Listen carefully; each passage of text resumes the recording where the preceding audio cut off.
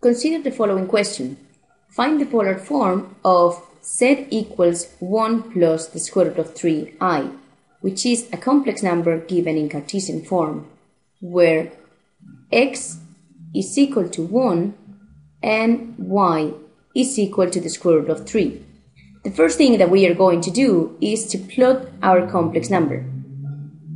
So remember, if we plot our real and imaginary axis, we can consider that x equal to 1 is around here and that y equals to the square root of 3 is somewhere here. Just note that this is a rough sketch. Therefore, we can conclude then that our complex number is placed in the first quadrant. And all angles in the first quadrant are between 0 and 90 degrees or 0 and pi over 2 radians. The first thing that we are going to calculate is the modulus. And remember, to get the modulus of a complex number, r, we just need to calculate the square root of x squared plus y squared. So if we replace x and y in this formula, we get that r is equal to the square root of 1 squared plus the square root of 3 everything squared, which gives the square root of 1 plus 3 as the square root and the square cancel, and that gives us 1 plus 3, which is 4. So the square root of 4 is 2, and therefore in our case we can conclude that the modulus of our complex number is 2. To get the argument, remember that tan of theta is equal to y over x,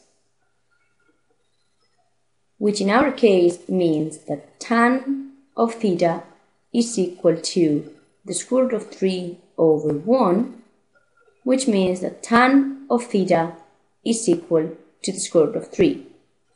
And remember, this is called a trigonometric equation because your unknown is inside a trigonometric ratio. In order to get theta, we have to ask ourselves which angle has tangent equal to the square root of 3. And in some cases, you can find the answer to this question either by using your log tables or by using your calculator.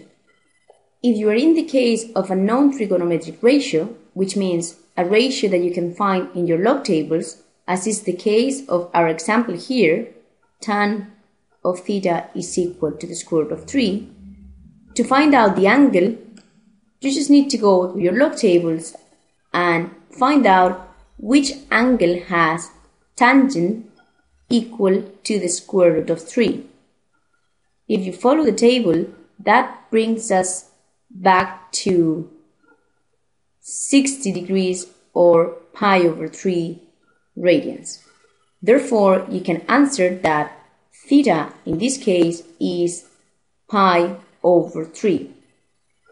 And at this stage, it's really important that you remember the plot of your complex number so you can make sure that the answer you're given is the right one. Pi over 3 is an angle in the first quadrant, and if you remember the plot of our complex number, then you can actually check that your answer, which is in the first quadrant, matches the plot of your complex number, and therefore theta equal to pi over 3 is the right answer. The second option to find the argument, if you don't want to use the log tables, would be to use your calculator. So remember, we wanted to solve tan of theta is equal to the square root of 3, which was a trigonometric equation, because theta is inside a trigonometric ratio. If we want to get theta by itself, we need to apply inverse tan in both sides of the equation, which gives theta is equal to the inverse tan of the square root of 3. Remember, inverse tan is denoted by tan minus 1. Now, if you want to solve this, you need to go to your calculator and do the following. We need to press the button for inverse tan, and then we need to press the button for the square root of 3.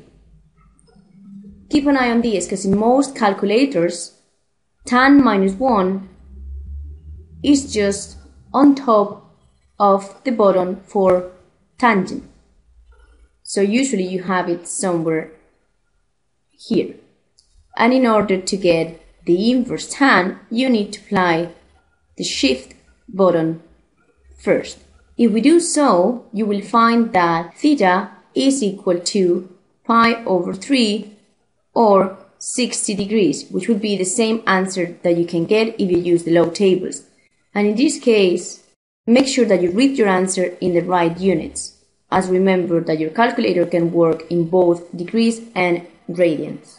If we now compile all the information obtained, we know that modulus is equal to 2, argument is equal to pi over 3, and therefore, to get the polar form of a complex number, remember that we have z is equal to r by cos of theta plus I sine of theta, which in our case is 2 by cos of pi over 3 plus I sine of pi over 3.